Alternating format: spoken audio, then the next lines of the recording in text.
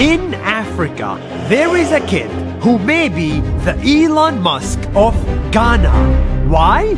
Because he built an entire car from scratch that can drive like this. Who is this kid? How did he build this car? And can this car drive itself just like a Tesla? In this tiny house in Ghana, I found Kelvin. Hi, I'm Kelvin, and people call me the Elon Musk of Ghana. If it wasn't obvious by now, Kelvin is poor. He grew up in Ghana, where the average person makes less than $300 a month. But that did not stop his ambitions to become an engineer. So ever since he was 10 years old, he was in his garage building robots, toy planes, and even vacuum cleaners out of the stuff he could find around him. I realized I have a passion in me of creating machines. I didn't go to any engineering school. I taught myself. This kid taught himself everything, including how to build a car. A real moving car.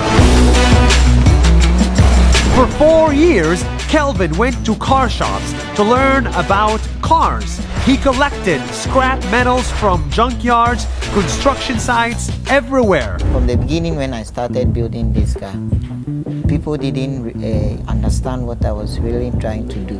They were trying to discourage me. Some people were even telling me that I'm even going mad. Bit by bit, piece of metal by piece of metal, his car was taking shape. But Kelvin couldn't just get everything from the junkyard.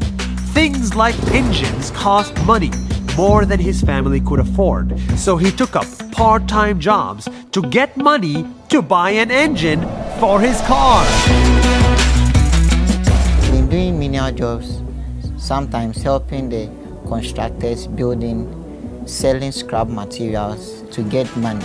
3 years later, at the age of 18, after many failures, Kelvin finally finished his own Kelvin Mobile.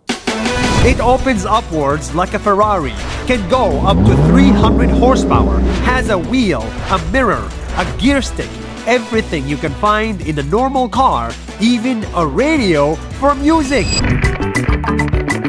How much did it cost him? If I had to guess, it would be less than $3,000 in total. Now, Kelvin is the only one in his town with a car, and every time he takes his car out, everyone will come out to watch. Anytime I take the car outside, many people feel excited and they would like to take pictures with it. Many people have been motivating me to not give up.